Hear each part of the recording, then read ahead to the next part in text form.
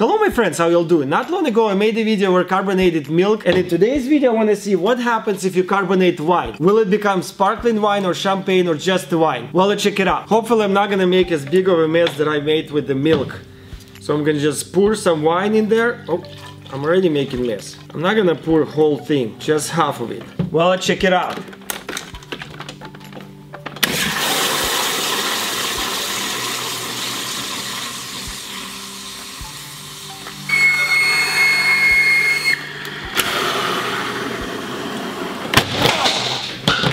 That's what I was afraid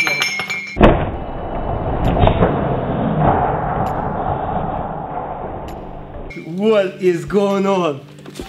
Whew. God, look at that.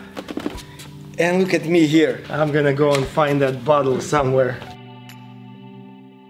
Oh, over there, yeah. So it's broken. Oh my gosh.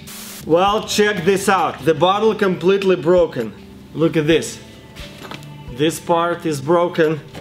This all like snapped off. So apparently that's what happens when you try to carbonate wine. Don't do this at home. That's crazy. Look at all this mess I have. It's just crazy. Well, I have a little bit left here, so I'm gonna still try. But this time I'm gonna be very careful. This wine is bad. It has these granules there. Maybe that's why it's all exploded. Who knows? Well, let's check it out again. I think that's it. I didn't go all the way because I didn't want big explosion, but it looks like it's a little bit carbonated. Yeah, just like a sparkling wine. Well, that's pretty much it. I hope you guys liked this video. Don't do this at home. Stay safe and I'll see you next time. Look at this mess. We have a lot to clean. That's crazy.